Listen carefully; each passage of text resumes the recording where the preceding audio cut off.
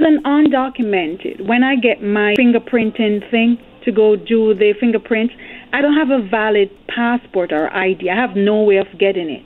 Wait, is that going to be a problem? Yes, because you have to prove you are who you are. Why do you have no way of getting it? How do I get a valid ID Where then you from? if I'm Jamaican? So why can't you contact the Jamaican consulate and get a passport? Oh my God, I've been trying to do that. Nobody picks up. But you have to come to New York. You got to come to New York and do it. But I have to have a valid ID. You need a valid ID to prove you are who you are. Other than that, Oh, shucks. yeah, oh shucks is right. Come hold on 1 second. You have an issue.